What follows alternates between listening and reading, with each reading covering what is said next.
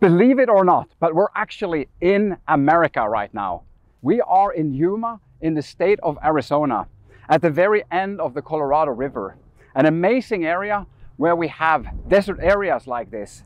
We have dune sand, but in addition, it's one of the richest areas of agriculture in the States.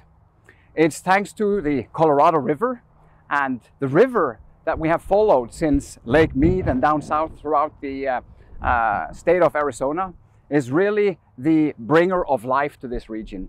Rich sediments along the river provide for rich agricultural activities, and then we have these combinations with these really challenging desert conditions as well.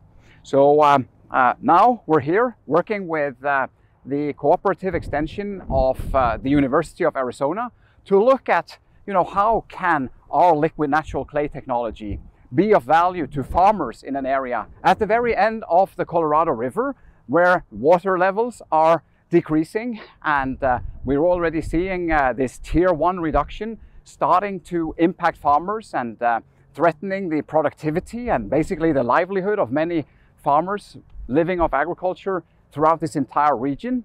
So we're very excited to be here, and we look for some exciting opportunities to bring hope to the future of desert farming in the United States and across the world.